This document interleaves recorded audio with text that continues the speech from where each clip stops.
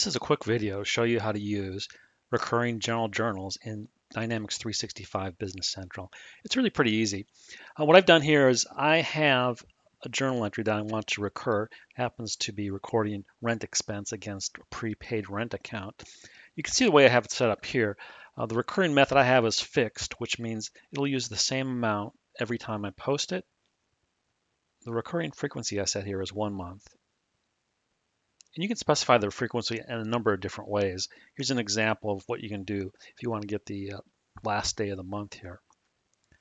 This is the posting date. It's going to be the date on which the next transaction posts when I post this batch. And I've just created a document number here, and these are the two accounts I have. You can also set an expiration date if you want to here. The expiration date is identified here. After that point, it won't recur anymore. You can also put these into batches. So I've got 3 batches here. This one's a monthly batch, but I have a default batch which comes with the system. I've identified a quarterly batch as well. So this is one area in Business Central where you can specify the batch and use the batch.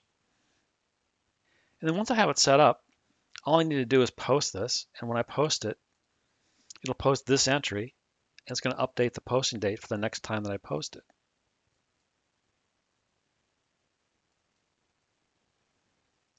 Now the posting date's been updated to the next month.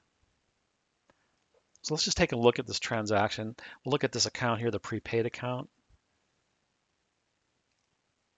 It's right here.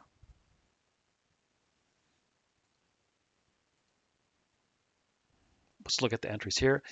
These are the 2 entries that have been posted from that batch, recurring. You can see the amounts right here.